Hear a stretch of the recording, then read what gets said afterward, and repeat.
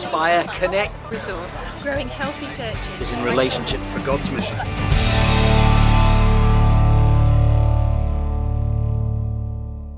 Can I welcome you warmly to our conversation today? We're delighted that Rachel is here and going to be serving us, and there'll be more about that in a moment. But welcome, particularly Rachel, to you.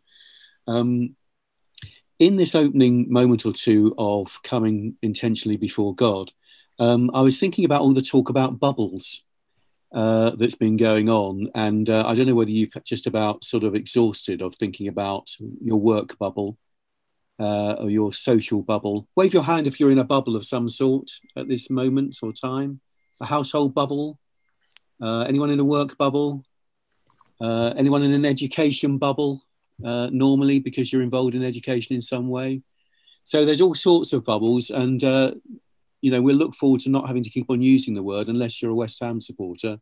And if you're a West Ham supporter, you ought to be singing quite quickly about bubbles because you're not doing very well. So household bubble is the main thing, and household has become a word for divvying people up away from each other, hasn't it? Which is not the best way to use it, of not being able to have contact with other people who are in a different household.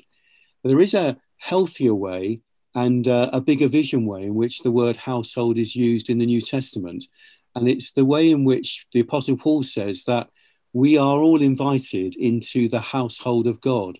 Those that were previously divided up into different sections, Jews and Gentiles he's thinking of particularly, are now made one in Christ. Christ who's wanting to unite all things and fill all things and bring near those who are far off. So the wonderful thing about our virtual household today that we're in right now, this is a legal bubble, by the way, that we're in at the moment. Is that all right? Of 90 odd people. But in this virtual household, we're just a tiny taste of God's great big vision for his planet and of all humankind. And we're conscious today, as Rachel serves us, of the people that are not here in this household, as well as those that are. And just recently, I was watching a little bit of a video from Tom Wright, who keeps on producing loads of stuff. And in it, I made a link to a sort of probably not very fashionable, folksy American hymn called All Are Welcome, All Are Welcome, All Are Welcome in this place. Wave a hand if you've ever sung that before. Okay, so a limited reach. But because I'm not going to sing it, and we're not going to sing it, but because I think the lyrics capture what it means to actually be in this house that God's got a vision for, I wanted to read the lyrics, lead in a short sentence of prayer, and that will be it. But here are the lyrics. This is an American composer called Marty Horgan who's written it.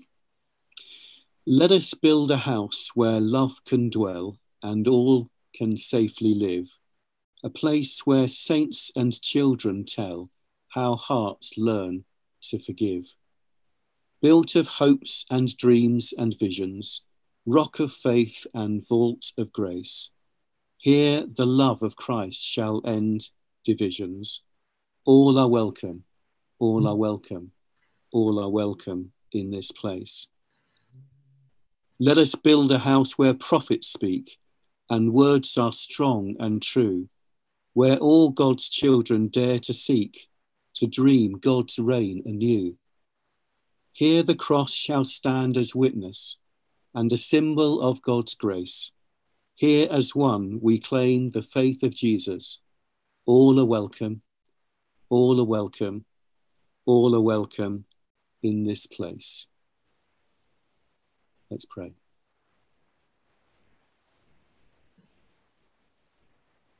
Dear God, for the great welcome that we discover in Christ, who is seeking to gather all people together from all places and across all divides, thank you. For these moments of knowing that we are welcomed by you and joined together by the Spirit, thank you. For Rachel among us to serve and to lead and to provoke and to challenge and to encourage, thank you. And would you be with her and all of us, helping us to grasp and to learn and to know and to follow through on what you have for us. In the name of Jesus. Amen.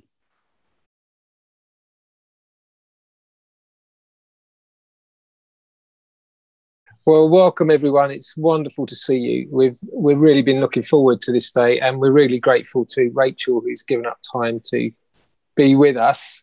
I think this is one of the most important issues that we need to talk about as church in this day.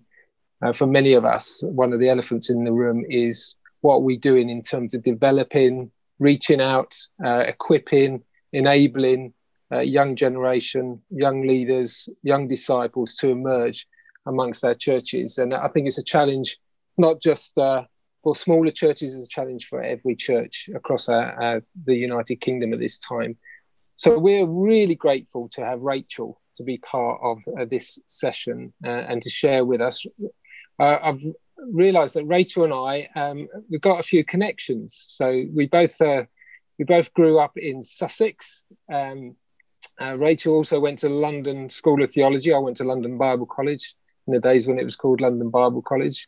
And we both started our ministry in youth work, in youth ministry, schools work and so forth. Rachel has continued in that vein. She's a youth worker at heart and says she will always be so to the end of her calling under God. Come on, yeah. Whereas my journey's been slightly different from that point on. But Rachel, we're really, really pleased to have you. You're a youth worker at heart. You still do youth work. You became fairly well known through No Sex Please. We're teenagers that the BBC did a documentary on, which you were part of. You founded the Romance Academy. Yeah. You're now director of Youthscape, president of GB, an author and a campaigner in your spare time. Not that you have much spare time, and you're also a mother to 2 children and a wife. So it's an exhausting life, but we're so grateful that you've given us some of your precious time to join with us. So Rachel, let me just quickly pray for you and then you lead us. Lord, we thank you for Rachel and we ask for your blessing to be upon her now. And we pray that the Spirit of God would speak through us in this key issue about young people particularly. And may we hear your voice and be equipped by you to act well for the glory of Jesus. Amen. And amen. Thank you, John. Thank you. In a minute, I'm going to share my screen and we'll get all technical, but I just want to look you all beautiful people in the eye. Because I'm so sad that I can't be meeting you physically. I was so looking forward to being released from the north, coming back to the south, which is my comfort zone. I've been so excited to meet you all. But Zoom is good, isn't it? And thank you, Joth, for so kindly saying that I'm giving up some of my precious time. Do you know what? I'm really conscious that you're giving up your precious time too, and that you're leading a church in a time where, you know, there's no books written on how you lead churches through pandemics. I mean, it's been throughout history, God's people have risen up in extraordinary times, but I'm so mindful of what you're facing. And so my heart, although I absolutely want to provoke and challenge and inspire around this topic, I really want to encourage you and for my words to bless you immensely, because God is so delighted with you. You are his son, you are his daughter, and I really want today to bless your heart and to provoke you to action. But I know that I've got in front of me people who love young people, who love your communities. So I'm totally seeing us all, you know, we're in this together, and I really hope that my words encourage you. I'm using a keynote presentation, which I tend to go through things quite quickly. I don't have lots of text on the screens. So it might feel like you get to the end of the session and think, oh my goodness, I feel like I've been on the fastest train ever, and I've not grabbed any of it.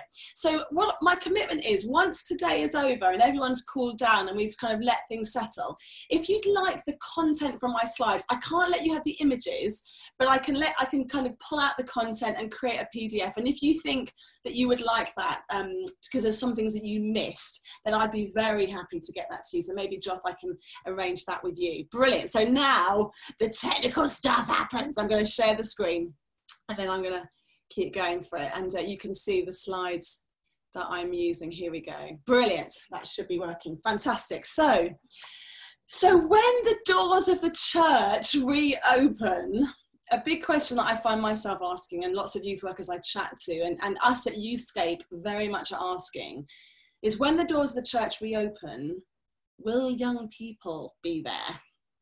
And one of the things that we've noticed particularly through these 3 months, and the organisation that I work for, we've been taking weekly polls and surveys of young people and youth workers to find out how youth ministry is faring in this time. What we found across the board is that youth workers are telling us they have lost contact with the fringe. So young people that we only meet through schools, through detached youth work, through pupil referral centres, those that are experiencing tech poverty, so they can't actually access us online, we've lost them. We're also discovering, of course, the National Youth Agency is predicting that 3 million young people are going to emerge from lockdown with increased mental health, emotional health needs. So we're discovering that discipleship has been very hard in this time, and evangelism and detached work has been non-existent. And it's also revealed to us how so much of the churches across denominations, so much of the church's youth ministry is built on a facilitated evangelism model. The idea being, we will put on events for you young people to invite your friends to, and our commitment is we'll try not to be too weird. And we're realizing that for 20 years we've been saying we've got to raise young disciples to be the evangelists of their generation. And we hit lockdown and realized that we really have to be doing this innovation. We've had to be doing it all along. And of course, this summer, there would have been many Christian youth events and festivals and camps, Soul Survive and New Wine, all the different regional ones that groups would have run that are not running this summer. And the summer was a real key time for about 100,000 young people to go deeper in their faith and for a huge number to become Christians for the first time. So youth ministry is in a very significant time right now. What we used to do, we can't do. And what we used to rely on to see young people come to Jesus is not there. So this is a really exciting time for church leaders like yourself to be part of the conversation, because this isn't just an issue for youth workers. This is for the whole church, isn't it? Which is why you're here. It's exciting, but it's also daunting. And one of the things that's quite daunting about this time is that never before have we seen such key differences between generations in one church, in one leadership. And actually, as we emerge from COVID, what we're noticing is that different generations are dealing with this in different ways. And the generation that the church has struggled to reach in this time is younger people. So here we go, here's some thoughts for you. So we're going to start today, this first session, before you're allowed coffee, we're going to do the work of doing a little bit of a diagnosis. Now, in a morning on Zoom, I can't say everything that needs to be said. And actually, I'm not an expert, I'm an adventurer. I've been 20 years adventuring in youth ministry. So some of this is built on evidence and the research from our centre. Some of it is drawn from other sources and journals and documents. Some of it is just my kind of observation and learned experience, and you might resonate with it. You might well have questions and think I've missed stuff out.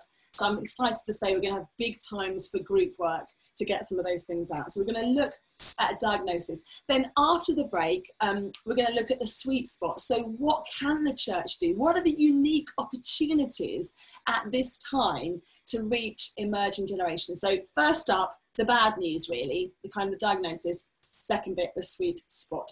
So the diagnosis then, what I'd like to do in this session is look at two key areas and the impact they have on reaching young people. So first, we're going to look a little bit about multi-generations. It's the rich diversity of our churches that we are multi-generational, but unless we pay attention to it, we can be losing the emerging generations because we're not moving swift enough to respond to them.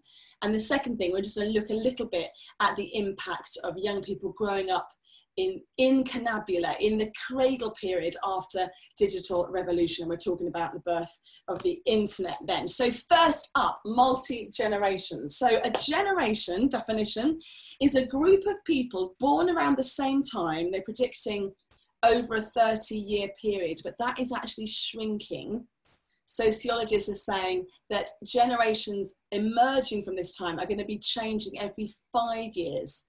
So at the beginning it's 30 years, going down to 5 years.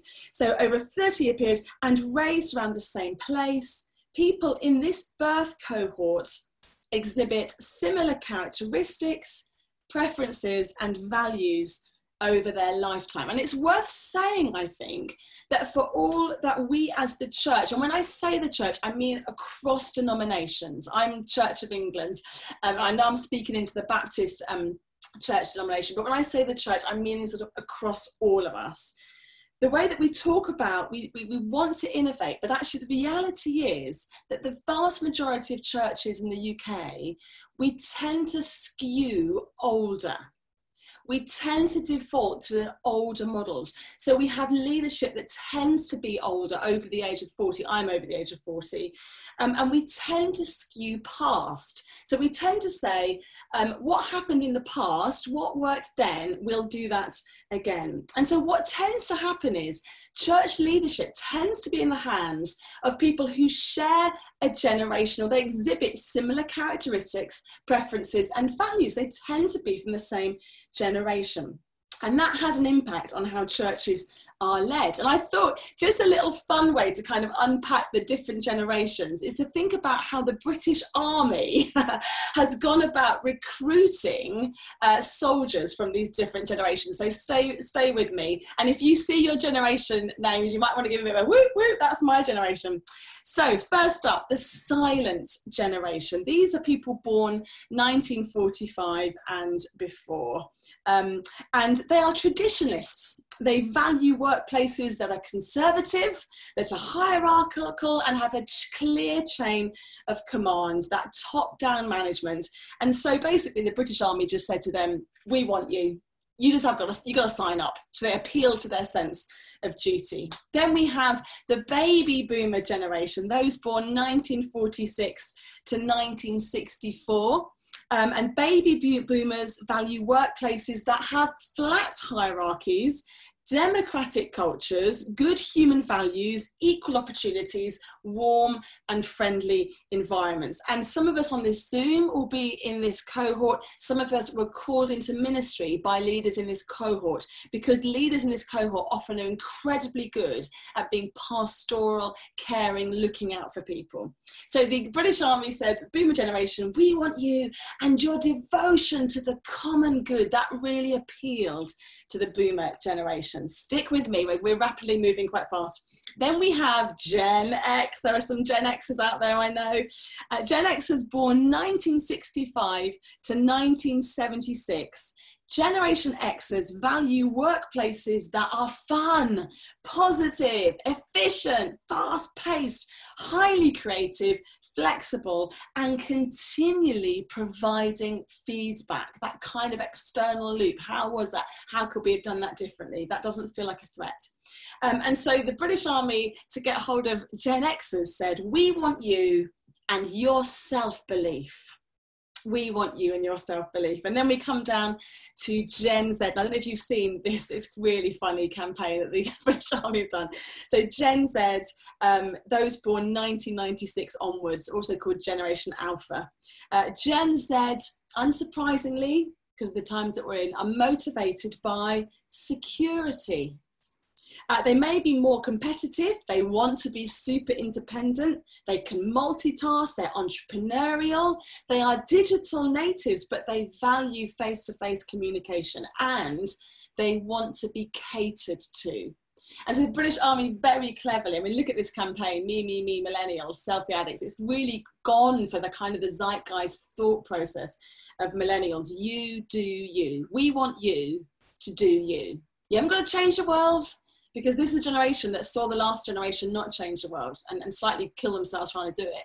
Don't have to change the world. Just you do you. You be you. Okay, so that's very rapid, looking at the different generations. But sociologists talk about how the key differences boil down between the generations, boil down to these three areas: communication skills, the ability to adapt to change, and technical abilities. I mean, I am sort of bridging Gen Y and Gen Z, and I'm terrible at technology. So all of us in our own way will totally buck the trends. And there'll be some of you, in your 60s who are absolute whizzes on things changing rapidly. So this is not to kind of label generations and be prescriptive about them, but to recognize the challenges around this. So regarding communication skills then, baby boomers tend to be more reserved. They're cautious leaders.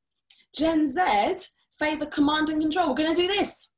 Gen Y prefer collaboration. Let's do this together. Let's get all the churches together. Let's hang out together. Let's do a youth service for the whole place. And Gen Z, they want personal communication. So think about change management then. Baby boomers are cautious. Gen X and Gen Y see change as a new opportunity. But Gen Z, you haven't even got to mention that the change is about to happen. They completely expect change to happen. They're not floored by it. They're not thrown by it. Of course, individuals in these communities will be, but as a cohort, they expect things to change. And then regarding technical ability, baby boomers and Gen Z value instructor-led courses and self-learning tools. But millennials prefer collaboration and technology-centered options. Somebody I heard on the conversation coming in said, let's do what the young people in our youth group do. They immediately change their names on their Zoom profiles. I have never had that independent thought to change the name on my Zoom thing to something funny. But the young people, last night I was doing a youth thing with some younger youth, and while I was doing the Zoom thing, they were all using the art function and creating things. I'd never said to them, do that. But they got hold of technology, and whereas I'm seeing it as a way to communicate and connect, they were collaborating. They were creating. Their way of connecting with community, with culture and digital stuff was just so different to my generation. And we're seeing these changes so massively now. So there's a brilliant quote from a guy called James Emery White. And if there's one book that I want to recommend to you to get hold of, it's called Meet Generation Z by a church pastor of a mega church in America called James Emery White. And he talks about how Generation Z, so we're going to start zoning in on this group now, Gen Z, sort of age 25 and below, will be the most influential religious force in the West and the heart of the missional challenge facing the Christian church.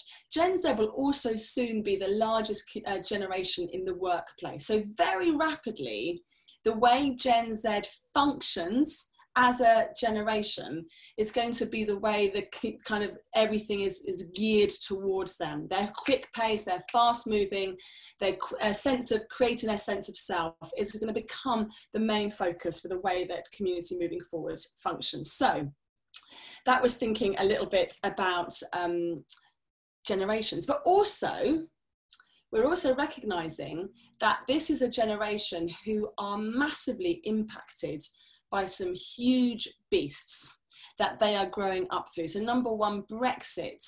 When the country voted to leave the UK, I was working in North London, and the reaction of young people, rightly or wrongly, and I'm not going to get into political discussion now, but the reaction of the young people in North London who I spoke to was they absolutely felt the old generations were sailing them down the river. And that wasn't what was in the minds of older people as they voted, or however people voted. But their feeling was anyone over the age of 18 who voted was choosing to put their safety before that of younger people. Then COVID-19, so much talk about keeping people safe, and yet we very rarely hear from government, from community leaders, how young people are doing and how young people are going to fare through this. And of course, Black Lives Matter is a brilliant example of how generations cope differently with responding to massive issues of social injustice.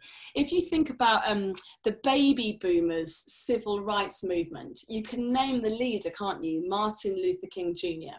When you think about the millennials, the Gen Z's, the Gen Y, response to civil injustice, to the murder of George Floyd, what we get is no named leader. There's no obvious leader of the Black Lives Matter movement. There's a hashtag. And the hashtag is so powerful that even though only about 100 people on this hashtag say they want the statue of Winston Churchill pulled down, the Prime Minister in Question Time talks about how he doesn't want Winston Churchill's statue pulled down. There's the power of a movement of Gen Y saying this matters is so significant. So young people are growing up in a world where this is their reality. And Jonathan Grant, in his book Divine Sex, which is another excellent book, not particularly about generations sort of reaching young people so much as how culture is shaping young people's idea about their self and about their sexual self particularly. But he says this: Christian leaders tend to use scripture as their exclusive source for framing Christian speaking and living. And yet he says only through a thick description of our present circumstances, being attentive to both the world and the church, can we deeply understand the hope of the gospel in redefining and reforming the self within our complex times. And this is really what I want to spend most of the time talking about. But before I do that, just look at the backdrop of that slide: Brexit, COVID-19 and Black Lives Matter.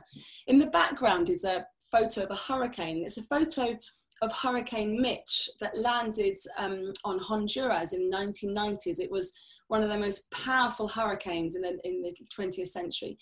And overnight, they predict that it kind of destroyed 80% of Honduras's communications and road networks. So overnight, roads were destroyed, railway lines were destroyed, communication methods were completely destroyed.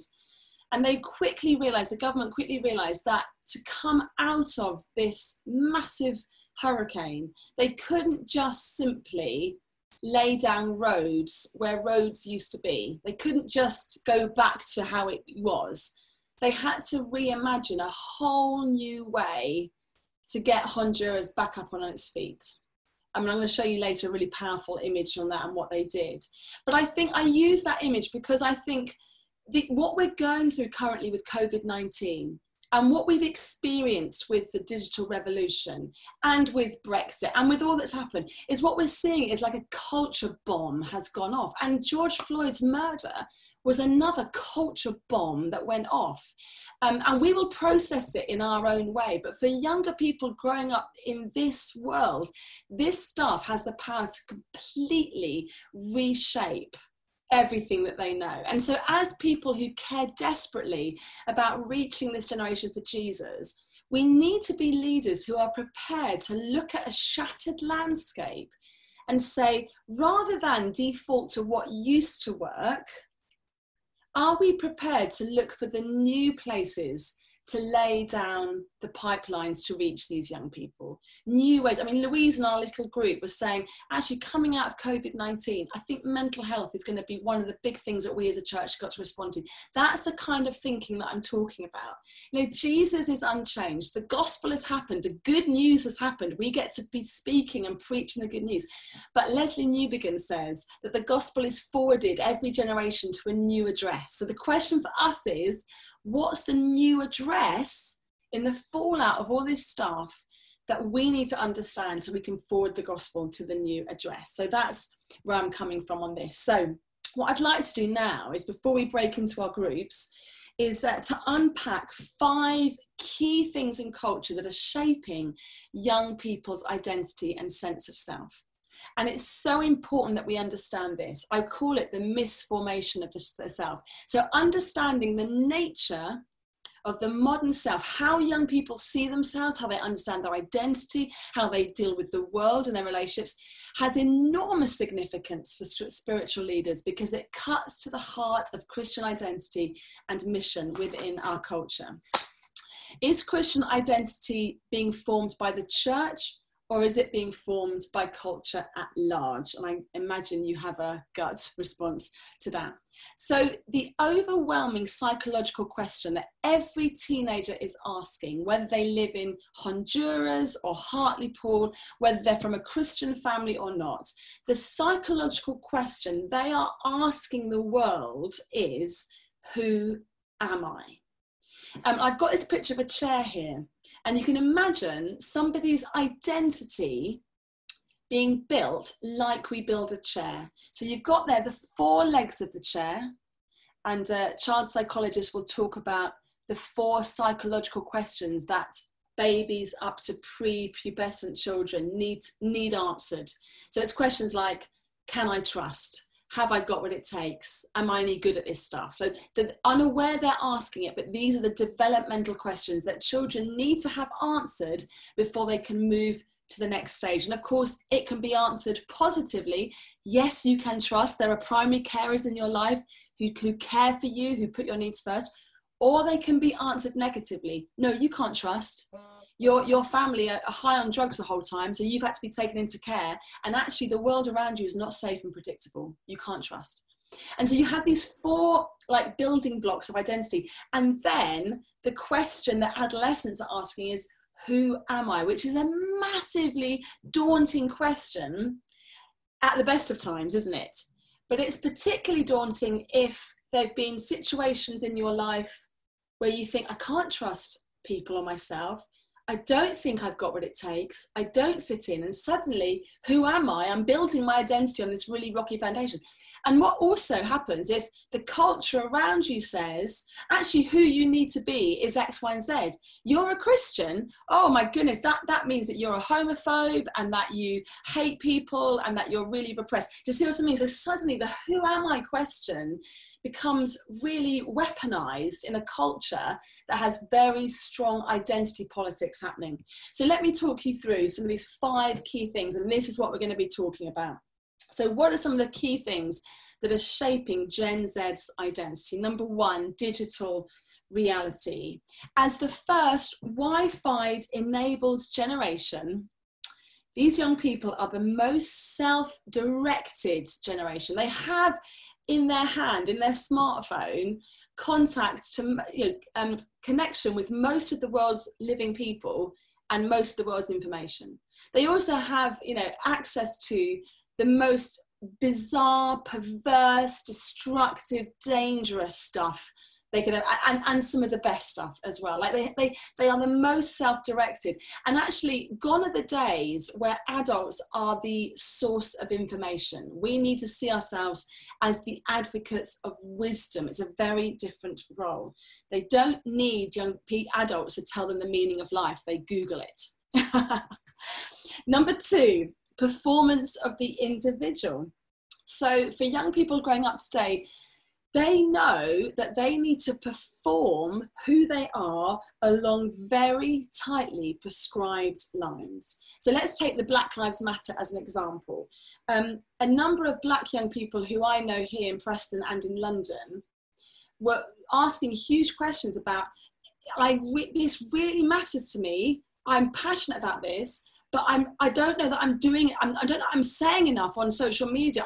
Do I get a blackout screen on my Insta? Like if I don't perform this, then am I a hater? By being silent and not performing along certain lines about gender or about sexuality. If I'm not allying myself to everybody who feels that they have some reason to say I'm being victimized in society, are they then part of the hate? Does that make sense? So for young people today, that desire to be an individual has never been greater, but the fear and the repercussions of getting it wrong have never been more dangerous.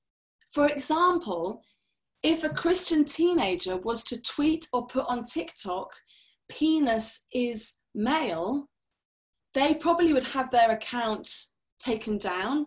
They'd be called a hate preacher. simply for stating something they perceive as self-evident biology. And so young people are finding they need to be this independent, fully formed, clear sense of this is who I am, I'm loud, I'm proud, I'm this. But they also know that if they get it even slightly wrong, they'll be at best cancelled and at worst completely destroyed. Pornography, pornification of life. I talked about that a little bit, but young people are living today in such close proximity to a world, a universe of pornographies. And we know that the consumption of this sexual content has the power to rewire the brain and completely recalibrate their ideas about self-worth, connection, and intimacy. So gone are the days where a youth worker thinks, oh, now I need to do a session on sex with my youth group and I need to be the one to introduce them to it. No. What youth workers are having to think now is, the young people in my youth group have already seen stuff. They might not have gone looking for it, but they've seen it. So my job now is to somehow have to talk about stuff that we shouldn't be having to talk about to 11-year-olds, but this is the reality of the world that they're living in. So what's our role when they might have seen the most gratuitous sexual display of that's completely racist, completely sexist, and what's our role in that? So digital reality, performance of the individual, pornification of life. I told you it'd be heavy before coffee, I warned you. Number 4, the rise of the nuns. This is not the rise of the nuns, as N-U-N-S, although I'd love to see more of a rise of the nuns. They're amazing women. But this is about, in the under 18s, increasingly, religion is not just seen as irrelevant, it's seen as dangerous. And this is what Muslim young people and Christian young people have in common. When Christian young people are radical and passionate about their faith, when they're basically being Christian disciples, they are perceived as fundamental, as fundamentalists.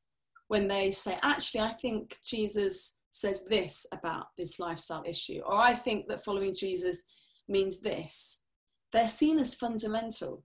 And so what we see is, among under 25-year-olds, we are not going to see nominalism. It doesn't benefit young people at all to be nominally Christian. There's no benefit socially to saying they're a Christian. So if a young person owns that they belong to Jesus, you have in front of you somebody who is prepared to be seen as radical and fundamental. And I think this is a bit of shift in our thinking that we've got to really get hold of. So we know at Preston Minster that if somebody under the age of 30 comes along to a service, the only reason they're there is because they want to be there. There's no social benefit to them coming to our services. So they're there because they're asking big questions. So suddenly we have to match that with community and with challenge and real discipleship, because they're not on a fence. They're in, they're like exploring this. And that's been interesting about the digital space, hasn't it? About people trying out church from afar. So one last point, and then we're going to go into our groups, because I realised that good, we're right on time. So the last one, number 5, is the new tolerance. And I think we see this a lot in social media. We see it at the moment happening with J.K. Rowling, the author of the Harry Potter books, with her views around biology and the trans debate. And there's a new tolerance that goes like this. Your words and ideas, if they disagree with what I think or feel, so significantly affects my ability to function that even your presence damages me. And I need you to come and ally with me and speak against them, because that's the kind of protection I need in order to function. And we did some research at Youthscape into trying to find out how young people are asking questions of faith when they live in a world that says, if you ask a question, you sound like you're disagreeing with somebody and you're questioning them. So we did a bit of research, and we had, I think, about 20 Christian youth workers conducting hour-long conversations with unchurched young people. And we just kept saying to them, do you have any questions about life, about faith, about where you go when you die? And for the majority of the conversation, these young people said, no, I'm fine, whatever, you know. And it was interesting, because you think so much youth evangelism is built on the model of apologetics. young people are asking questions, so let's answer them. But we found devastating in this research, young people were not asking questions. So we called the research No Questions Asked. But interestingly, at the end of every interview, when the interview was switched off and the youth worker said to the young person, how did you find that? They said this, invariably they said this, that was amazing. Like, no one's ever asked me that stuff. Like, I don't have anybody to ask stuff to. So the youth worker was saying, but you didn't ask anything. But the young person was saying, but nobody ever asks me if I have questions. So it kind of, it's propelled a massive bit of research for us at Youthscape about, well, how do we, in this environment, how do we help call that curiosity out of young people? And this is what I'm talking about this thick description. Like, you and I could think about young people in our community and think they're not asking any questions about faith. Well, on the surface, they're not, because it's too dangerous.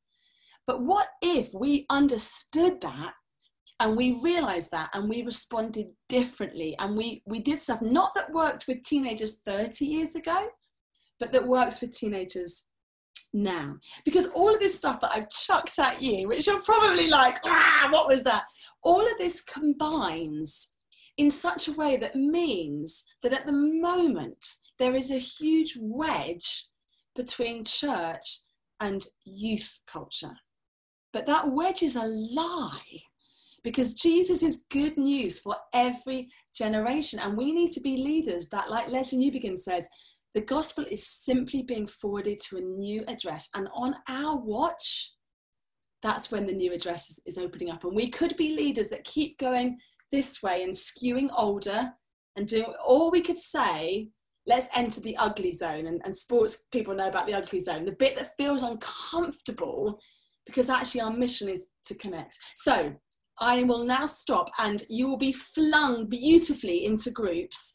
And these will be your questions. Let me just back that up with this image. So this is a photo of Honduras taken a couple of years after the hurricane. Can you see you might have seen this picture before, it's well known. The bridge is not over the river. At one time, that bridge was over the river, but the hurricane came and the river changed course, and that bridge is no longer relevant. And I suppose that's the tantalizing image to have in our minds. Jesus is always relevant. The gospel is always relevant. And as those that carry the gospel within us, the question for us is, how do we make sure we're building bridges in the right places, not in the places that used to work but don't work anymore? So here we go. Here are your questions. Does any of this marry up to your experience or the perspectives of young people you know? And you might say no. Talk about that. Might say yes. Number 2, how have the needs of young people been understood and addressed during this time? I called it COVID. I know it's COVID, both politically and on a local church level. What's your response to this? And number 3, when it comes to reaching and discipling young people, what ways has the church nationally become a bridge, no longer over river? But if you're feeling brave, maybe the church that you've been called to serve, how has the church that you're in become a bridge that's no longer over a river? So I don't know how brave you're feeling for that. So great. Well, I'm just going to wrap up very briefly. Do you feel overwhelmed? I mean, I deliberately brought out some big things there, big themes. Do you feel overwhelmed? Well, if you feel overwhelmed, slightly annoyed at me, you've got too much on your plate anyway, good, actually, you're feeling the exile. And I think at the time of the exile, when God's people were sent into the desert and they wandered around for 40 years to learn how to trust God, God took away their Jerusalem. And in taking away their Jerusalem, he gave them the whole world, didn't he? Because God is after a people from every tribe, every tongue, every generation. And I think a little bit of my heart for this first part of the morning was, if we feel like the stuff that maybe was working pre-lockdown just isn't going to, and if we have churches that are saying, great, let's get back to everything that was, and you're thinking, no, this is a time to try new things, I want to kind of fuel that and say, good, you're feeling the exile. And as God takes away maybe some of the things that we used to rely on, he's going to give us the whole world, which is always his dream for his church. So in this next section, after coffee, it's called the sweet spot. We're thinking about what is it that as churches we are best placed to do in reaching this generation. I've got lots of good news and hope stories for you, because I think actually reaching this generation is going to be one of the most exciting things that we as a church do, because lots of the baggage of previous generations, lots of the stuff of having to unchurch people and convert them to Christianity, we're not going to need to do. It's going to be a very different mission field. So come back after coffee, stick around, and we're going to be looking at some beautiful things that we can do to engage this generation in following Jesus.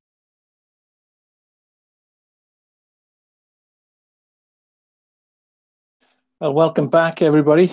In a moment, we'll be asking Rachel again to engage with us. And I don't know about you, but I really found the session so far really thought-provoking. But without further ado, let's welcome Rachel back. Thank you so much, Rachel.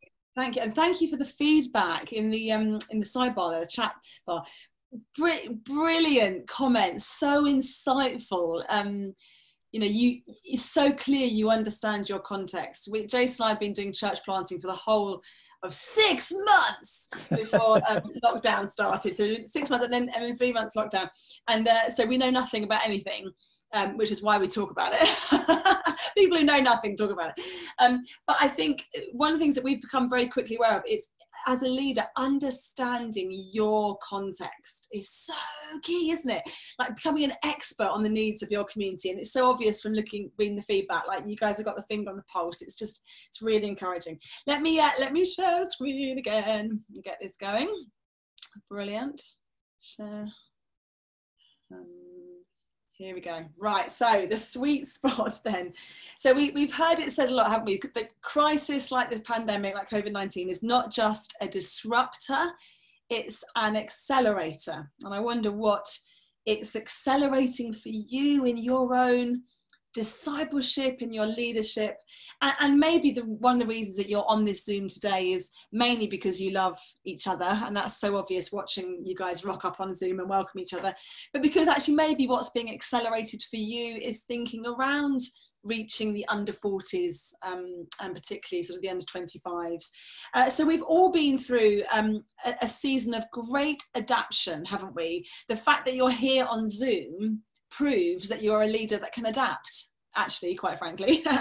And a nice definition of being able to adapt is we hadn't planned to do it at all, or we hadn't planned to do it yet, but we've done it. So many of you have moved things online, something you may have planned to do at some point, but actually now you've done it, we've adapted.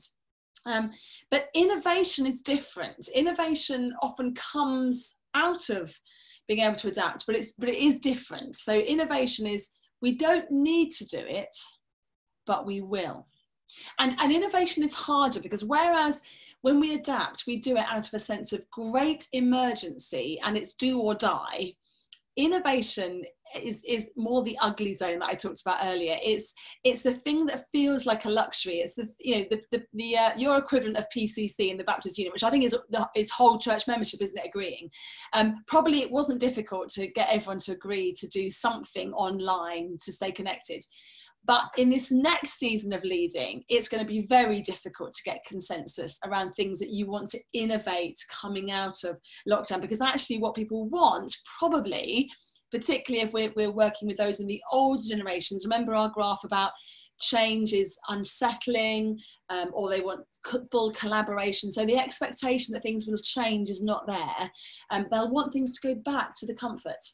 And if you're saying, no, there is no going back, there is only moving forward safely and beautifully and well, then that'll be challenging. So really my phrase for you in this is pivot. How are you going to pivot? Pivot younger is my cry to you, really. And I talked about earlier how one of the natural flows of the church is to skew older. I mean, left to itself, every church will just grow older. It just will, won't it? So if actually we want, coming out of lockdown, to be a church that really engages the under 40s, that will require energy, pivoting, turning the boat in the opposite direction. And our lovely bishop here, Bishop Jill Duff, she says things like, when you feel the overwhelming sense from a community or a church saying, no, that'll never work here, she says everything in our spirits should rise up and say, that's exactly why it's going to work here. So it's not about us fighting congregations or fighting people, but it's about saying, often the things in the spirit that need to change are often faced with real barriers from those who would want to get on board. You know, when Mary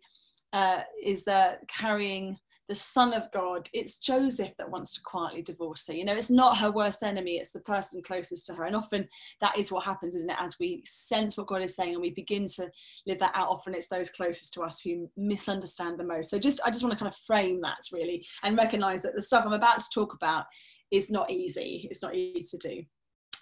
So I wanted to sort of talk to you a little bit about what it might mean to pivot younger, and then I want to give us 3 key areas that we can operate in to really engage emerging generations in evangelism and discipleship. So first of all, oh sorry, I haven't got these on the slide. So pivoting younger, this means creating strategy and allocating significant resources to reach young people. And I'm not going to be prescriptive of what that is, but it means allocating significant resources. So number 1, the churches that do this, that pivot younger, they invest heavily in their youth, their young adults, their student ministry, not just in terms of staff, but it's about staff, but also in terms of theological innovation, that they don't sideline this part of the church to a bunch of professionals. And I think one of the challenges, and I'm going to be careful what I say now because I am a trained youth worker, but I'm so old as a youth worker that I did all my training at Brighton University and Hastings Local Authority in the days before you could do a Christian degree in youth ministry. So my degree is in theology, and then I took up some other stuff as well. But I think one of the dangers is that we've slightly professionalized youth ministry and then we've outsourced it. And people that come into youth ministry are astonishing, incredible leaders. But sometimes we expect them to be mature disciple makers, theological thinkers, amazing on safeguarding and governance, great at connecting with young people. So we tend to employ very young and then wonder why there's a disconnect with some of these other things. So I think investing heavily in youth ministry is actually your role as well as a leader, to think theologically about connecting with younger generations and to think about all that kind of stuff. Number 2, churches that pivot younger are very good at making younger people visible. Putting younger people on platforms, making younger people visible in every area of church life, in the decision-making structures, and employing younger staff, which doesn't mean that you fire older staff, or if you're over 40 like I am, that you think, oh, there's no room for me anymore. Not at all. But you recognise that actually you need to be demonstrating this is what we're doing, and we're going to put younger people in more visible positions, not to set them up to fail and not to give them authority beyond the spiritual authority that God's given them or their skills, but to say, actually, we want young people to see young people. When they walk into the church, we want them to see people that look like them in our church. Number 3, churches that pivot younger acknowledge the context and the culture of young people in all their communication methods, their tone of things. So if you want to be reaching under 40s, I wonder what under 40s are connecting with. Are they married? Have they got kids? Are they at work? What's their workplace like? Are they at university? An illustration to unpack something. If all your illustrations are about your wife and your kids, that might be a brilliant communication method for some people, but you've probably missed out a whole load of people who are single, of any age actually, but particularly of younger people. Think about, in your tone, in your communication, is this resonating with younger generations? Talking about Black Lives Matter, talking about COVID-19, talking about the latest thing on Netflix, not in a token gesture, but recognizing we want to make these communication bridges with people. Number 4, churches that pivot younger sometimes are more likely to engage in church planting. And I'm part of a church planting network, and I'm not sure how many of you have been involved with church planting. I mean, the church that you're leading was planted once, wasn't it? So we're all working in church planting context. But sometimes actually what needs to happen is that churches, congregations are planted with a real priority around a certain demographic. This church is planted to specifically reach under 40s. We want people over 40 as part of the church, but you need to know that the mission that you're getting involved with is we want to be pivoting younger to reach younger generations, and we want you as part of that. We need your wisdom and your skills. Number 5, churches that pivot younger make the mission of reaching emerging generations more important than their methods. And I think what I mean by this is that the methods that we use is like building with scaffolding. So maybe on one particular housing estate, this particular method of messy church works. Maybe somewhere else, the method of a uniformed youth organisation works. Maybe somewhere else, the method of Instagram services at 6 p.m. on Insta Live works. But they are less important than the mission. The mission is, whatever we do is about reaching younger people. We don't really care how we do it. That can change regularly, but the mission doesn't change. And I think churches that do this well can look on the outside like they're fairly brutal, but they will pass every decision along that very narrow track. So if we're reaching under 40s, should we have notice boards in church with bits of paper pinned to notice boards? Does that communicate with under 40s? Or when an under 40-year-old walks into church and they just see a mess of papers stuck on notice boards and signs here and weird china and crockery and doilies and plastic flowers, does that communicate this is not your place? So it asks very hard questions of everything that is done through that lens. Number 6, churches that pivot younger, they get ready for quick pivots, for regular experimentation, the ability to respond quickly to a rapidly changing culture. And at the moment, the voices coming out of the States are talking about church leaders that can pivot will be those that will have churches to lead into the future. And we can critique a lot that's coming out of the States at the moment.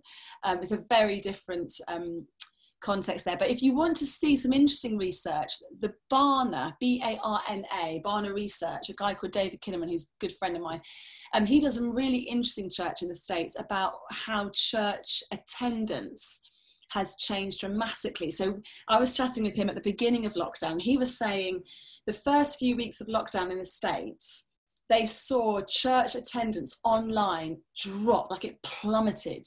It was almost like the demographic of nominal Christians said, phew, we haven't got to be at church anymore. Here's our chance to pull out. And I said, here it's so different. Here it's skyrocketed. The first 3 weeks, everybody who could get hold of an iPhone or a laptop, even if it was like a little rural church where there was like one person doing communion, suddenly 25% of the population were accessing church online. So it's a very different context, but there's some interesting things that come out. But of course, I hear you say, my friends, reaching younger generations, or reaching anybody for that matter, is not just about style and structure, of course. It's also about kind of the communication and the connection and what it is that we seek to do. So here are 3 vital areas to pay attention to, particularly reaching sort of the group that I work with, which is the under 25. So that's really what I'm zoning in on. Number 1, encounter. In our culture today for young people, personal experience is the gateway to truth. So I think it's no surprise that we are seeing a renewed interest in spiritual encounter. At the back of Prestonminster, when we arrived 9 months ago, there was a bunch of up to about 45 young adults aged 17, 18, 19, all dressed very grunge. I mean, they had to be wearing loads of clothes. This is the Northwest, and they were sat in a graveyard. And they were there every day, just, you know, littering the graveyard and smoking their fun stuff and chucking bottles of Coke up onto the guttering of the church, the back of the church. And I think that the city hated them being there. We're right at the heart of the city. So we planted, at Prestonminster, the congregation dwindled to a tiny congregation. They very graciously, it would have cost them a lot and hurt them a lot, but they very graciously agreed with the bishop to close down the minster. And they've gone to a different church that's accommodating their specific needs. And some of them have stuck with us, which we love. But we are a church reaching under 40s. And so we saw this bunch of young adults and thought, we're not going to kick them off the graveyard. Like, we want to reach them. But they were not coming into church. They were not having it at all. And every day we walked up, they'd sort of smoke their cigarettes and look at us who was like slit eye, like their eyes like, oh, what are you going to say to us today? And there was one particular day where they were chucking bottles of Coke up on the guttering. So I walked very purposely towards them, and they slightly were like, uh-oh. And I said, are you chucking bottles of Coke up into the roof? I said, yeah. I said, give me that bottle. So they gave me the bottle. I turned around. It was the most wonderful thing. And I threw the bottle of Coke up in the air, and it landed upright in the gutter, which is what they were trying to do the whole time. And so suddenly I was like, that's what happened. I said, that's what happens when God's on your side. And then I walked off. And of course, that is not what happens when God's on your side, but it just felt like a really fun thing to say. So I began a relationship with them. And every day I'd hang out with them. I'd take them food. I'd allow them to come and use the toilet, saying, what would it take to get you guys into the church? And what was interesting was the sole reason really that they said was that they were so convinced that they led such terrible lives. And many of these young people have been kicked out of care, kicked out of college, that their rejection they've experienced is immense. But their overwhelming reason for not coming into the church was they felt convinced that God was real. And if somehow they entered his holy place, he would zap them and kill them. I mean, massive. These are atheist, many of them secular, nihilist, a little bit into the occult, young people who had an overwhelming sense that they would not be allowed into a church because God would hate that. Anyway, the day before lockdown, we were given huge numbers of black plastic bags filled with chocolate lint bunnies. And they arrived, and the only people to help me unpack the cars and the vans were these young people who were at the back of the Minster. So I said to them, I totally respect your views. I disagree with your views. God will not zap you. I've also got huge amounts of chocolate that's got to come into the church so that we can feed the hungry. Please really help me. And dutifully, I think they're all slightly high as well, which probably helped. But dutifully, they all picked up big bags of chocolate and came into the church. And it broke my heart really, because the day before we had to close the building and say you can't come back was the day that they all came into the building. And suddenly these conversations about Jesus and God and spirituality, just like they absolutely just exploded across the church. I got my husband down to come and get involved with some. And it made me think, gosh, in creating a space for young people to encounter God is crucial. One of the most defining marks of young people in terms of their spiritual lives today is their spiritual illiteracy. We can't rely on them knowing anything about what we mean when we say pray. Have you seen Russell Brand's little film on YouTube saying, lots more people are Googling pray. I'm going to teach you how to pray.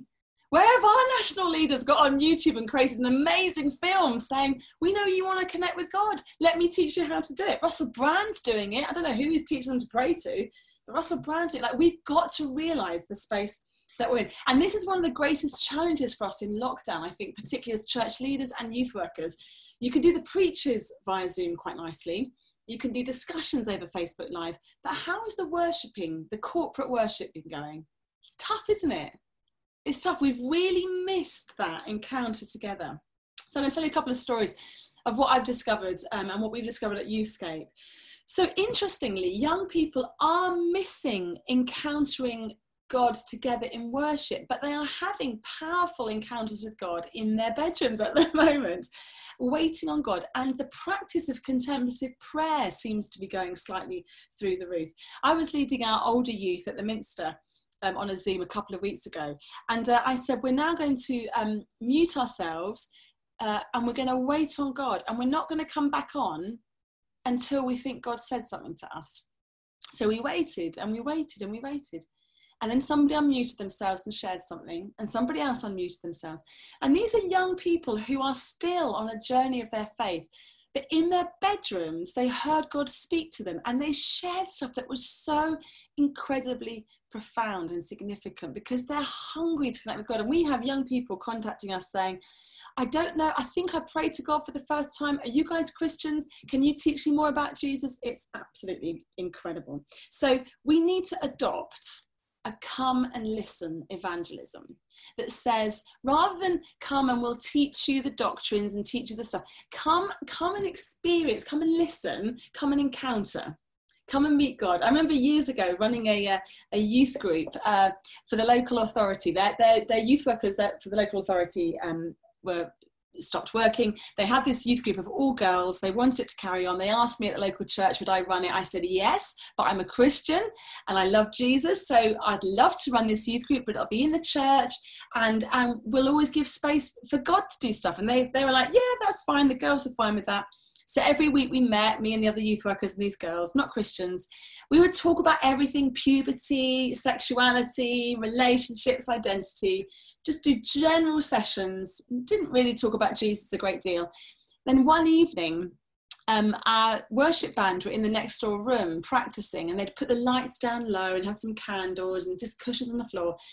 And the girls were saying, oh, can we go and listen? And I was like, no, I need to finish this amazing session on puberty. And then realised what I just said. I was like, yeah, no, go and listen to this. So they all snuck through next door. And I said to the worship leader, just keep practicing, keep doing it.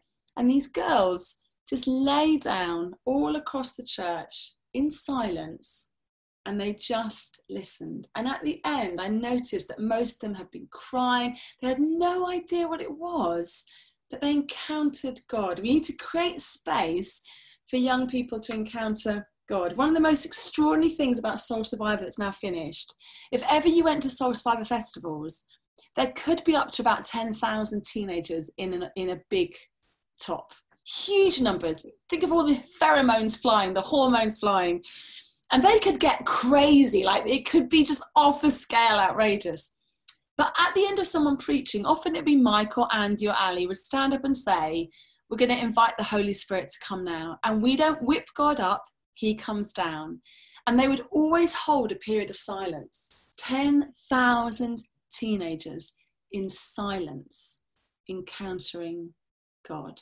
Extraordinary. So let's create spaces for young people to encounter God, to meet God. There's my slide from earlier. I'm so sorry, I put it in the wrong place. There we go, never mind. Number 2, so 3 thoughts for you. The first one is counter. Number 2 is choice, the art of practice. In our culture, personal experience, as I said, is the gateway to truth. So it's no surprise we're seeing a resurgence in spiritual experience and also in spiritual practices, because this generation has to choose to believe in the way that previous generations were not so aware of. So for a young person, as I said earlier, to choose to be Christian, there is no supporting culture now that is developing their faith. They're not part of a society that says, oh, you're a Christian, that's great. They're not part of a peer group that says, oh, you sing in the choir, that's great. They're often not part of families that say, oh, you're a Christian, that's great. And so choosing to follow Jesus for many of them feels very early on a very personal choice that feels quite fragile. So being able to engage in the practices of Christian faith, I would say, is a prerequisite for this generation choosing Jesus. Trying on the practices of the way of Jesus is often the doorway to them exploring the person of Jesus. And years ago, when I was involved with the very first Romance Academy, the challenge that we were given was by the BBC, could you take 12 North London teenagers that are very sex obsessed, can you get them not to have sex, and we will film it? So me and Dan are Christians. We created a program that looked a little bit like Alcoholics Anonymous type thing. And we just said to 12 North London teenagers, we want to mentor you for 5 months to see if it's possible for teenagers to resist the pressure and culture to be sexually active early. So we weren't even saying don't have sex till marriage. We were just saying for 5 months, we want to coach you to help you resist the overwhelming pressure of culture to be sexually active because of all the negative implications of early sexual activity. So interestingly, we never once opened our Bibles. The teenagers knew we were Christians. We never gave them an apologetic for a biblical sexual ethic. But 3 of them at the end of the course, out of 12, became Christians just by asking, can we follow Jesus? We didn't even say, do you want to follow Jesus? 3 of them became Christians because by experiencing a Christian practice and receiving the benefits of that, like the feelings of worth and self-confidence and self-respect, that beautiful feeling that you can resist culture and it feels great, like that introduces them to want to know more about Jesus. So I'm a big fan of youth ministry that's about experiencing Christian practice. So we at Youthscape have done a huge bit of research called We Do God, and you can have a look at it, go on the Youthscape website. And I'm going to quickly talk you through the key findings of a bit of research we've done with youth workers and with young people in the church and outside the church about the benefits of this approach about practice. So number one, threshold experiences that help young people form habits of faith and to deconvert them from a kind of a dead churched kind of identity is crucial to them choosing a radical, faithful Christianity. So inviting young people, not saying first, are you a Christian, then you can pray, saying, let's sit together and at the skate park, should we pray? Should we talk to God? And inviting people to get into the practice even before the belief. These are threshold experiences that introduce young people to Jesus. What's great about these kind of practices is it opens young people to the rich diversity in the body of Christ. So I was working in North London with a bunch of teenagers who were all part of just street gangs. Some of them were involved in criminal activity, not all, but they were all part of gangs. Mostly I didn't share skin colour or ethnicity with them. I didn't share background with them. There was lots about us that was very different in our upbringing. But these amazing young people were coming to faith in Jesus from the most awful backgrounds. And we realized very quickly that we wanted to introduce them to just how beautiful God's church is. So we would rock up with minibuses, stick them in the back of the minibus and take them to visit different churches in the area. We took them to high churches, we took them to low churches, we took them to festivals, all sorts of places to give them a sense of, do you know what? Following Jesus doesn't mean you do this in one way. Doesn't mean you sing in one way. Sometimes you sing like this, sometimes you sing like that. And we watch these amazing teenagers who have dangerous lives on the streets, who people have written off. We saw some of them come alive in really quiet contemplative services. And we saw others of them come alive in really Pentecostal services. So the whole thing was come and explore what it looks like to be a Jesus follower. Number three, the beautiful thing about prioritizing Christian practice is that it's a commitment for us as adults to do that job of co-discipleship, that we journey alongside them, that we model the practices we want them to mimic. And so it's not just about us teaching the practices, but it's about young people seeing the difference that prayer makes in our lives. I'll never forget one amazing session that I led with young people where I've been trying to say to them for weeks that, talking to Jesus about everything and asking the Holy Spirit to give you self-control does make a difference. And, it's possible in any situation where you feel tempted and overwhelmed. It's possible to choose a Jesus way. And they weren't getting it until I invited this 39-year-old businessman from our church who spends most of his time on the road in really exotic hotels. And I said to him, can you just chat to these young people about your practice, your Christian practice? When you go away to these amazing hotels, you're away from your wife and kids, what are your spiritual practices? And he said this, my first spiritual practice is I switch off Wi-Fi and I ask for the television to be removed from the hotel room. And the youth are like, why, man, why? And he's like, because I don't want to be watching any porn. I love my wife and I honor her and I know my weakness. Suddenly it clicked for these young people, like, oh, this stuff, like it makes a difference. It's just so amazing. Number 4 about practices. Also, it's recognizing that for young people, before they develop and adopt individual devotional practices, they develop corporate practices. So although we do talk to young people about praying on their own, reading the Bible on their own, all the rest of it, actually what they respond best to is corporate. We're all going to read through the Bible in a year. We're all going to do this. We're all going to give our money. We're all going to go and feed the homeless. It's a corporate, it's the tribe responding. And I think this leads to my last point in this section, and I'll wrap to the next one. But I think one of the most important things that we can do for this generation is create plausibility shelters.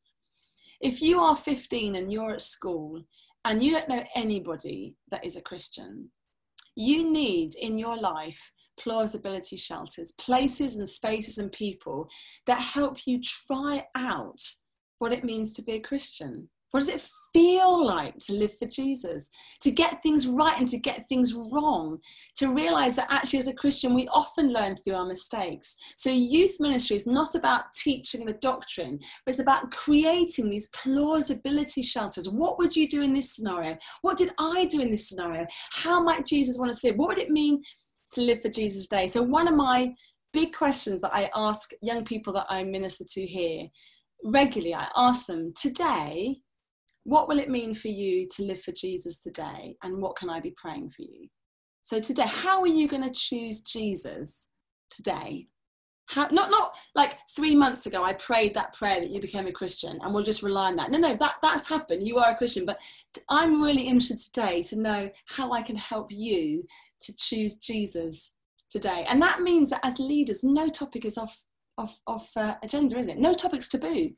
Nothing is too difficult or dangerous for us to talk about, because we want to help young people choose Jesus. And the last one, I realise I'm rapidly running out of time, so I'll be super quick. The last one is challenge. So it's about opportunities for encountering God. The second is about choice. How do we help young people choose Jesus and the way of Jesus? And the third one is challenge, the call to surrendered discipleship.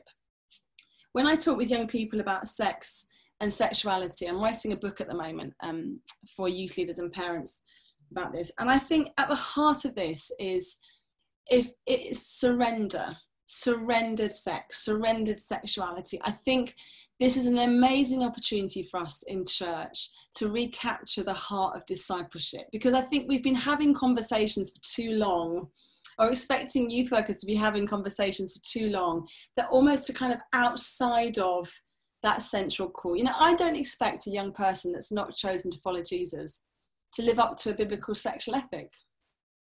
But I'm really eager for every young person to know that their bodies are made in a beautiful way, and that there are things that they can do with their bodies that will hurt them and hurt others, and things that they can do with their bodies that doesn't hurt them and doesn't hurt others. But what I want to be saying to young people who are choosing to follow Jesus is the way of surrender is the most dynamic way to live. That rather than the more you know about Christianity, the more oppressed this feels. No, the more you know about following Jesus and how surrendered he calls you to be, the more free you are. And that's what we need to recapture. Tony Campolo says this: we won't lose this generation to Christ because we made discipleship too difficult, but because we made it too easy. I remember a few years ago I was preaching at a youth event, and the call at the end, I really wanted to call young people to a real deep surrender, a radical surrender to choose sexual purity and sexual fidelity, to not be sexually active as a single person, to say, actually, I don't know what my future relationships will be, but right at this moment, I'm not gonna be sexually active with anybody. And I said to the leaders, I don't want them to come forward tonight. I want them to wake up super early tomorrow at 5 a.m. and meet me on the beach. Because actually the kind of the will to do this, I want it to feel like this is not just an emotional response at the end of a service. This is a cold light of day discussion. But they didn't let me do that because the safeguarding was just a bit too tricky.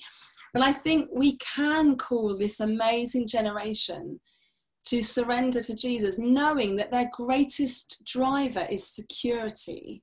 So recognizing their deep desire for security, but also saying to them, you will never be as safe as you are when you are fully surrendered to God. There is obviously physical safety, emotional safety, and we need to create that space in our church. You know, safeguarding is not instead of the gospel, it is the gospel. But I think inviting young people to see that actually the life they were called to live, that is safe now and in the life to come, is the one that is completely surrendered. You'll never more yourself than when you're living a life fully surrendered to Christ and inspired by the Spirit. I'm going to end with this story and then we'll do discussions. Years ago, at the back of the Romance Academy, these wonderful 12 young people who are not Christians, not from a church background, we took them to America as part of the programme, and to visit a sexual abstinence program. So it's very different to what we were doing, but they were Christians, we were Christians. And our lovely young people on the Romance Academy, 6 boys, 6 girls, got to stay with Christian families in Florida. And for many of them, it was the first time they'd really met a community of Christians. They'd known me and Dan from doing this once a week course sort of thing, but they'd never really met Christians, really. And they stayed, so we put them in pairs in these lovely Florida Christian family homes, these characters that were larger than life. I mean, it was just hilarious. And the love that these Florida Christians showered on these North London, unchurched, quite challenging young people was extraordinary. And on the plane on the way back, one of the teenage girls who was 16 had been in and out of care all her life. She sat next to me on the plane, and she had been with a super conservative Christian family that, you know, they laid it on the line about drinking and smoking and all the rest of it. And I was a bit like, oh no. Anyway, on the plane on the way back, this teenage girl said to me, did they love me? And were they nice to me because they're Christians? And I said, well, people can be loving and wonderful who aren't Christians, but yeah, they do love Jesus, and that changes how they love people. And she said, well, are there Christians like that in North London? And I was thinking, well, yeah, me for a start. And I said, yes, there are lots of Christians like that in North London. And she said, great, I'm going to go and find some. I'm going to go to my local church. And she told me, she explained where it was. And I suddenly remembered that her local church, where she was living in her hostel, her local church was a little Brethren chapel that there was never any sign of life really midweek. And I think on a Sunday morning they have about 5 people and nobody was under the age of 200, like that sort of church. And I was like, oh no, this is disastrous. Like her one chance of meeting God's people, it's going to completely fail. So I said to my husband, we have got to kidnap her and take her to Soul Survivor in Watford, like 20 minutes away. And my husband said, Rachel, you cannot body block teenagers meeting Christians. You're not allowed to do it. Just let her go to the local church. Trust that God is bigger than your strategy. So I was like, ooh. So I was like, okay, all right. So all morning, Sunday morning, I was praying like, oh Lord, please, will she get on the wrong bus and end up in a really cool church? And at lunchtime, I popped round to her hostel and I said, oh, how did you get on? Did you go to church? She said, oh yeah, I went. And she went to the Brethren Chapel. I said, how was it? She said, well, there was this woman on the front door. She wore a hat. Like, what was that all about? And she gave me loads of books for the service. And then she sat with me and she just sat with me for the service. Didn't really understand it. They gave me some really nice drink afterwards. And yeah, it was all right. It was okay. And I was absolutely flabbergasted. I was expecting her to say, it was awful, they were all really old, it was the worst thing ever. And she just came back saying, yeah, it was fine, it was nice. I liked them. And it was, the jolt in my heart was that the amazing thing was that this particular young person had a certain tattoo showing that she belonged to a certain tribe group. And she wore her cravat in a certain way, her sort of neck scarf, which, and had it been a church with youth ministry, ironically, she might have got into a fight with other teenagers. You don't know, do you? God sent her to the church where everyone was so old, they just saw a living body. They saw somebody with a pulse. And they just did what they knew Jesus wanted them to do. They just loved her and they cared for her and they gave her drinks. And this old lady in her 80s just sat next to her for the whole service. And I told that story about a year later. This lovely teenager didn't go back there. We actually got her into a church where she could be discipled really well by a loving team of youth workers who were dedicated to her. And that's what she needed. But God knew that the first experience of his body needed to be a bunch of old people that would just love. And I get really choked sharing that story. And I told that story a year later to a WI group in North London, in that area. And the lady on the front row began to cry, and she was the woman on the door that welcomed this teenager. And she remembered because they've never seen the teenager before or since. And I said to her afterwards, God sent you one of the most broken and wounded and challenging young people that I've worked with, because he just knew that you would help her encounter love and Jesus. So I don't say that to undo everything I've said, not at all. Because actually, this teenager couldn't stay there. They had to be somewhere where they could be nurtured and discipled. But I think sometimes the enemy would say to us, so the answer to all of this generational crisis stuff and all this culture crisis stuff is to somehow separate everybody off and put people into bubbles like we were hearing earlier. But God's answer to loneliness is not marriage, it's the body of Christ. And God's answer to reaching emerging generations is not professionalized youth ministry, but it's the body of Christ who have a specific heart, God's heart, to reach emerging generations. And I pray that as you just discussed now, that God will just enlighten your thinking and help you to see not the church that you wish you were leading. If only I had X, Y, and Z, I could do this. But that He will enable you to see the treasures and the riches that you have in the community that you already lead. That in leading with His Spirit, you could call out of them something more robust than they ever think they have to reach this generation. So here are some questions for you, my lovely friends. Some churches seem to have real appeal to the emerging generations. Why do we think this is? Don't get too cynical, but you could do if you want to. Number two, emerging from lockdown, what one thing would you like to see the church stop doing?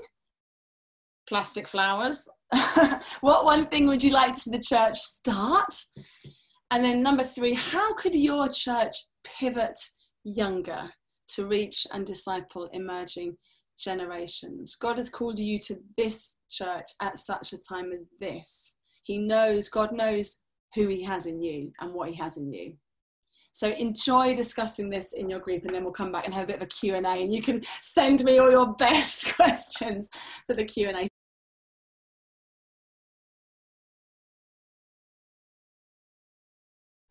Wonderful, lots of questions there, so thank you very much. And I'm pleased to see that I wasn't the only one I saw from the chat that cried during that story that Rachel shared at the end. So so we've got some time for some Q&A. We probably won't be able to get through all of the questions, but we will kind of do our best. There was something, Rachel, that I sort of saw people commenting on, and people sort of say that kind of youth attracts youth. And so if you haven't got any to start with, where do you kind of start with that? And it might kind of link into something which somebody said about how do we do outreach with young people?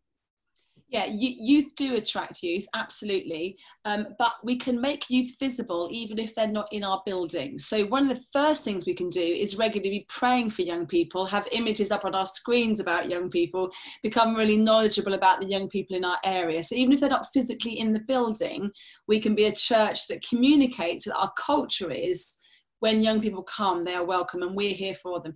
There are three very basic model strategies for youth ministry: build up, build in, and build out. And most churches, without realizing it, tend to skew towards one of those. So if you have no young people at all, what you can adopt is a build up method if you have children. So if you have some children in your church, you think, well, we haven't got any teenagers, but these children will become teenagers. So let's begin our youth ministry in partnership with the children's work, and let's start youth ministry aged 9 or 10. Now, I'm not saying you would do with them what you would do with 15-year-olds, but you say we begin to train up volunteers now to be youth workers, because youth ministry and children's ministry has synergy, but it is different. So build up and pour all your energies there. Build in is perfect if you don't really have any young people, but you have a bus stop near your church where young people gather, or you have a school, or you have a sports club, and you think, where are young people? And could we be doing work reaching them and building them into the life of the church? So it looks like detached youth ministry, it looks like a schools work team. And then build out is, we have a few young people in our church. Remember, 3 or 4 teenagers sat dotted around the church don't automatically see themselves as a tribe. you need to help them get to know each other. They don't automatically connect just because they're the same age group.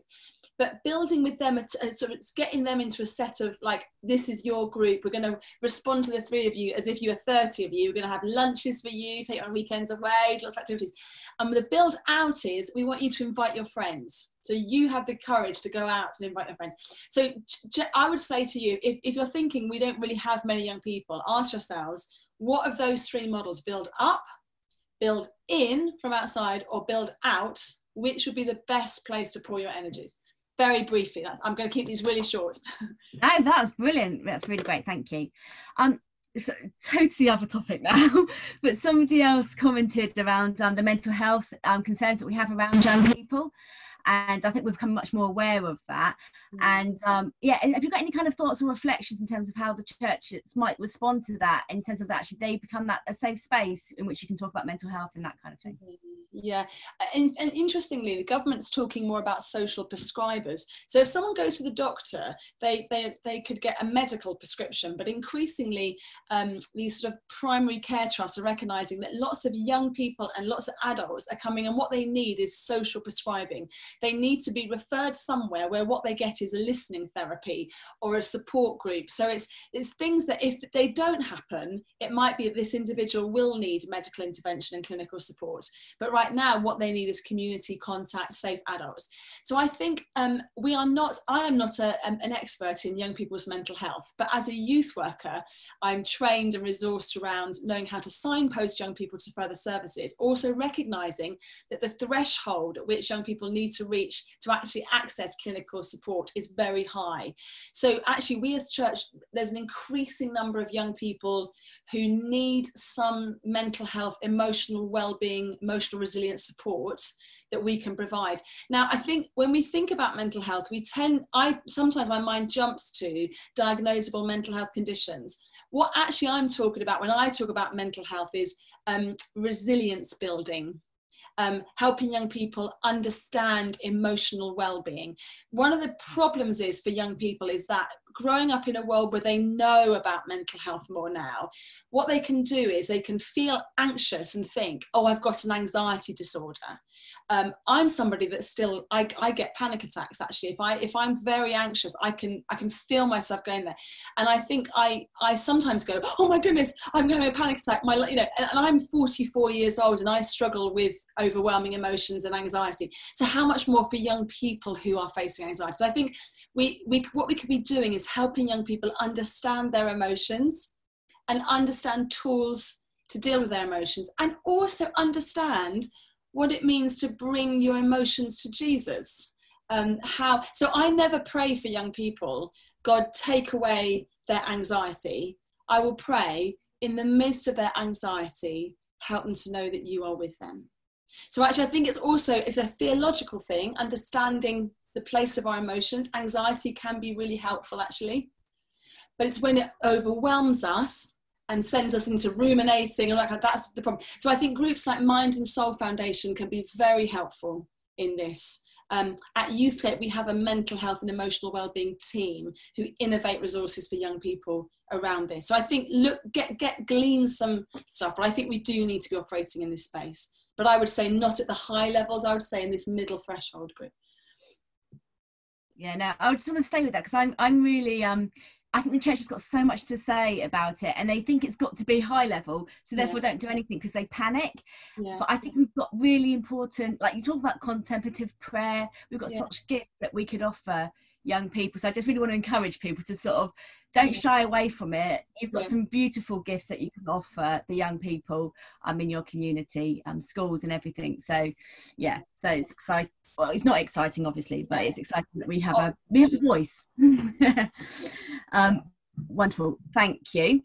So this is just a bit like a major question and answer, but I just kind of want to get all your wisdom as much as you can. Let's do it. Well done, Claire. So another question that somebody asked, and I kind of really noticed this, there's been some beautiful intergenerational involvement during lockdown with children and young people being involved in services where the pressure's off a little bit, they're not having to be up front and all that kind of thing. So there's a real some beautiful sort of pictures of belonging. How can we encourage that rather than just go straight back to how things were when everyone's put into their different groups? Yeah, I mean, I know that everybody listening, you're so creative, and I realise that there's no easy answers. And I think actually you probably already know the answer for your context. What we're going to do at Preston Minster, and I'm so glad about this, is because of social distancing, we're going to get rid of rows of chairs, and we're going to do in all of our services what Jason and I do on a Sunday night at 6 o'clock, is we're going to have sofas and bunches of chairs, because we're not going to sit people in rows where they're close together for social distancing. So actually it's a real opportunity to change the look and the layout of your building, which will lend itself a lot more to these natural conversations. There's nothing more damaging to relationships than rows of chairs, because you can't get to anybody. You sit in the same place. The moment you have sofas and bunches of chairs and good refreshments, like put a bit of decent money behind good croissants on a Sunday morning. Get a team early on a Sunday to cook bacon butties. Get some teenagers and some adults arriving at church earlier to cook bacon butties for everyone. So I think if actually a really good treasure in lockdown has been this getting people together, then ask them, what would you like to carry on doing together? And I think catering and food is a brilliant way to do it. I think people have missed each other, haven't they? So I think spending a bit of budget on meals, I think, is a brilliant idea. Capturing stories of lockdown. Could you give a great iPad and camera to a few people in your church and say, as lockdown eases, could you go around these homes and capture on film what's God been saying to you? And get your younger people doing that with some of your older people who are great at tech. You know, capture stories of lockdown that you're going to sort of share and create content. And so I think I would say you are very busy, but give yourself a morning where you just go and sit in a park bench somewhere else and just say, what would I love to do? What sorts of things would I love to do, see our church doing? And try some of them and get them going and telling stories. Have young people interviewing adults as well. You know, give voice to young people in this space. It's a great opportunity. It's great. Yeah. It's we always, sometimes people struggle, don't they, to do, how do you bring about change within church? And we've just been given this moment in time where actually we can maybe make changes more easily. Yes. Brilliant, thank you. Could you comment on that whole thing around like entertainment versus the actual engagement of young people? And we know that consumerism, we've kind of, the church has sometimes sold out to that a little bit. So that sort of tension. Yeah, I mean, empty entertainment. We all know when we're doing it and it sucks, and young people hate it. But equally, on the other side, young people are visual. They love things to be fast moving and fast paced. And one thing that I've discovered through lockdown is our young people aged 15 plus, they seem to really enjoy the discussions over Zoom. They will literally be able to sit still for longer. When you're 15, you can. But the 11s to 14-year-olds, they just want to do stuff. And so our youth work with them is like kicking a football around and going to the beach. And that's not entertainment. That is responding to the fact that when they're 11s to 14s, the way God's wired them is to be very physical, and it's beautiful. So I think let's absolutely not play the entertainment game like it's got to be super cool for them to rock up. That's a complete lie from the pit of hell. But equally, let's not say the opposite of entertainment is sit still, big Bible discussions. The more serious it is, the more real it is. Because actually, young people sat around a bonfire having massive discussions and a big old giggle about faith can be massively faith-forming. So I think it's more actually about the motivation of the leader than actually about the end product. The end product can be as shiny and as fantastic as you like, as long as the heart of it is these young people growing their faith. And as with all things, the best things for teenagers are the things that you never plan for, aren't they? They are having 5 kids in the car and the car breaks down, and then you spend 3 hours on the side of the motorway with young people. I mean, that is the memorable moment. So I think it's about creating memorable moments with young people. Those are the moments where they change. So I would say, please don't resist things being professional and good just because you don't want to entertain them. You know, and I think somebody very bravely said on their question, they said, it's been hard to engage young people in the general services of the church. I think ask big questions about that. Is it because they are zoomed out? They are digitally burned out. They're having to do schooling online. They're having to chat to their friends online, and suddenly adults telling them to jump back online, and it's just too much for them. Or is it because actually their expectations of stuff online is a certain quality, and if they're not seeing that, it just doesn't connect. So I think, and I'm not saying that to be critical, because it was more just to ask the questions. Let's ask them. That's interesting you didn't connect. Can I just ask why? So yeah, let's avoid entertainment, but let's not think that any kind of professionalism is automatically shallow. No, That's great, thank you. And just to sort of say, we've just been writing some guidelines around with like children and young people and coming back to church and what that looks like when we can meet face to face, all that kind of stuff. And one of the things we keep saying is ask them what they're wanting. When you talk about consulting the whole church, include the voice of children and young people in that. So don't just be adult centric in your thinking, but keep on asking the young people. They've got some really, and young children, they've got valuable things that we're hearing. So again, it's an opportunity for us to kind of change our practice a little bit if you're not already doing it, and bring the voice of the children and young people in. Great. Now, I've shorthanded this one. I'm sorry, who I think it was David that asked the question. But how good a Christian do we have to be? They have to be before they can become a leader, kind of thing, in terms of their discipleship and that kind of and things like that. Oh my goodness! I mean, I think Jesus' disciples were horrendous Christians, weren't they? I think it's a very important question, but I don't think it's a static answer. So I think, again, this is a super short answer. So you guys are wise, you know more than I do about this. You've been doing it for ages. I think it's what direction they're moving in. If I have a young person that I think, at the moment, I'm not seeing much Christian maturity in your life, but I actually know that you're moving in the direction of Christian maturity, then I will match I'll give you leadership opportunities, serving opportunities first, actually.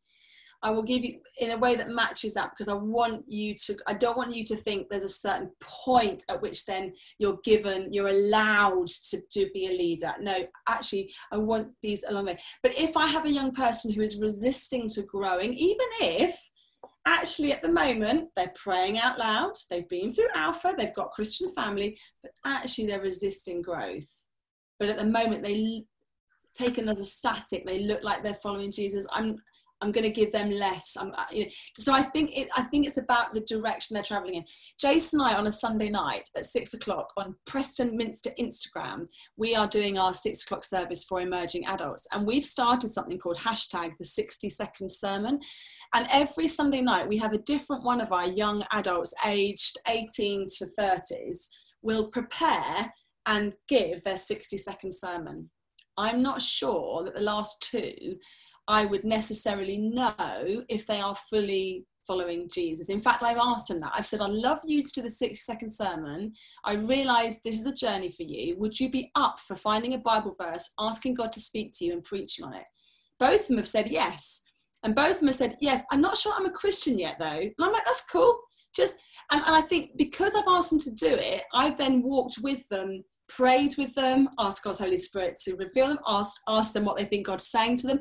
And it's really interesting because for both of them, that experience has drawn them close to Jesus.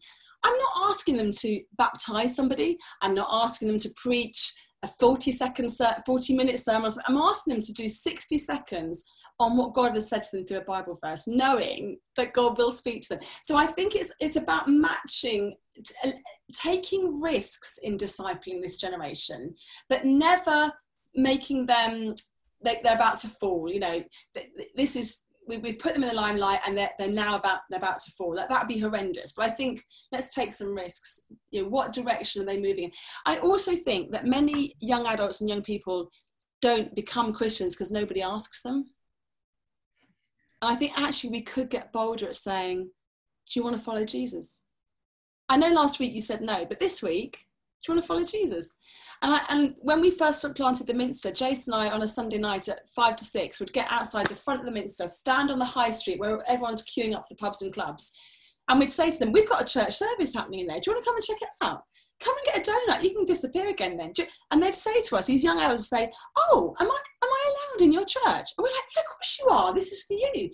And so we said to our congregation, when people walk in to have a look, don't turn and moan and frown and get like, oh, why are they? We're here for them. We want them to come and give Jesus a go. Come and check it out. So I think we need to get bolder at inviting. Someone's put bolder street evangelism. Yes, I agree. Bolder inviting people to follow Jesus. I don't know if that helps. I think it's very contextual and it's about relationship. I know these young adults. I know who I can ask. But I've got a couple of thoughts pinged to my brain when you were saying that. So the place where you're in now, have you kind of built it up almost from scratch? Yes. Yeah. Wow. Yeah. So because someone was saying about stories where where kind of change has happened. So could you just tell us a little bit more about some of that journey? Would that be okay? Yeah, so we planted, there was about 34 of us that came together to plant this church, and there was about 5 or 6 people already from Preston who felt God call them out of the church they were in. They chatted with their church leaders, they had the blessing of their church leaders, and they joined us. And our focus is absolutely not on sheep stealing. So any lovely Christians from other churches that come and say, oh, we're thinking about coming to Preston Minster, we very kindly say, we love you, go back and bless your church community. And if your church leadership says, actually, they're with our blessing, then great. But we're here for people who don't go to church, who don't think church is for them, who would never darken the doors of church.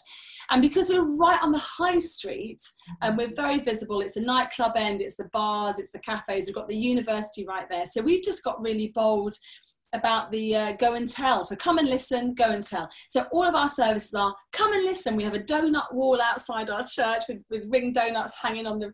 Come and grab a donut, come and check out what's going on. And then we have a go and tell. We go onto the university campus, we get when we're invited to, we go onto the streets and we tell people, do you know that something incredible has happened?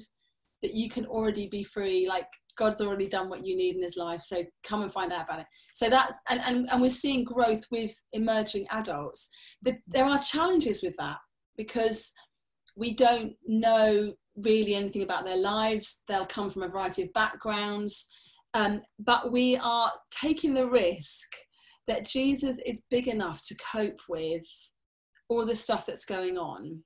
And that as we help young people love loving Jesus, and as a culture, as we mimic being surrendered in every areas of our lives, our money, our sex lives, our finance, as we model that we're inviting young people, this is what it looks like to say yes to Jesus. So keep moving in this direction. We're walking with you. Somebody asked a question about, what you want to see in a young person's sex life before you invite them to be a leader. I would say I am conservative in my theology around sexual ethics.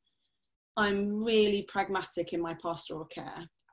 And I think what I mean by that is I hold a really strong line actually about what I think it means to follow Jesus in terms of my sexual behavior, that Jesus puts demands on my sexuality, that, I see that in scripture. But I also see that actually at the moments where I messed up the most, that's where I experienced the grace of Jesus the most. And I crave that for young people. So this is what I say. I expect the young people that I disciple to mess up sexually many times. I expect it. I don't want it for them. I don't want them to experience the hurt of that. But I expect that will happen. And actually, I also have high expectation that as that happens, that I'll be in their corner fighting for them, and they will know that Jesus is fighting for them, and they will know that they can bring that to Jesus and know his grace and restoration and pick themselves up and move forward with humility and set new boundaries because of what they've been through. Sexual purity is not the same as sexual virginity, and it's not the same as sexual innocence. And the trouble is that sometimes we say the moment young people hit the age where they're interested in sex and sexuality and ask questions, that they're losing it, that sexual purity is about like stopping and halting it. Well, no, actually sexual purity is about helping them know that the Spirit makes them strong and free, and they can set boundaries that are countercultural, and they can live a different radical way. And when they mess up and when it all goes horribly wrong, Jesus picks them up, and with humility they begin again. And maybe they do step down from that or from this, or they're challenged on that, on this, but they see the adults around them challenged by that too. The adults aren't fixed, and young people are not fixed. We're all messed up and need Jesus. I could talk forever about this because I share the heart of the people listening to this. But I think we need to be pragmatic in our discipleship. Yeah. No, that's great. I've heard you speak on it before, and I just love that a more conservative voice, which has a much more, I suppose, you said a pragmatic. Generous orthodoxy, I think, would be a phrase that I would use. Yeah. No, that's great. It's wonderful. Somebody commented about detached work, and I've kind of known in our area, and that actually young people aren't hanging out as much as they once were. I used to do detached work, and so they're just not on the street corners and in the parks and all that kind of thing. It's so annoying, isn't it? I know. I used to love the thing of approaching these unknown young people and how are they going to respond? And so that's kind of something that's on hold until maybe times change again. So obviously they're found online, or they're found, and that's not the safest place for youth work always to be happening, obviously, and in schools. So what would your reflections and comments be around then reaching out? And also we're noticing that youth clubs, there's some which are really thriving, but they're generally on the decline. Yes, they are. I mean, gathered youth work is absolutely on the decline. I think it won't be long for the only people to be doing gathered youth work to be sort of uniformed youth organisations like the Scouts, which is so popular, it's unbelievable, and faith-based, church-based stuff. So I think there will always be a place for gathering young people, but I do think working in partnership with schools, pupil referral units, further education, and then whoever else in our community is reaching young people is so important. One of the big phrases that's come out of COVID-19 is, we used to talk about young people being at risk. We now talk about the wave of people who are off radar and at risk. And it's a new phrase that's come out, and it means we know that domestic violence has increased during the pandemic. So we know that more teenagers and children will be witnessing domestic violence. So we know that they are at risk because of that. We just don't know who they are. They're off our radars. So I do think that young people will get back onto the streets as families allow them, and as they just, boredom sets in and they just, So I think, I personally feel we will see a resurgence of young people out and about. Somebody very rightly put in the feed on the chat, young people are going to be blamed for any spikes in COVID-19 out and about. And I'm seeing that in Preston, that young people are being demonised for just being out and about, doing what young people do. They're not even smoking and drinking, they're just walking around, how dare they? So I think there will be a need for the church to get a theology and a practice of detached youth ministry again. I absolutely think that will be important. But how, I don't know yet.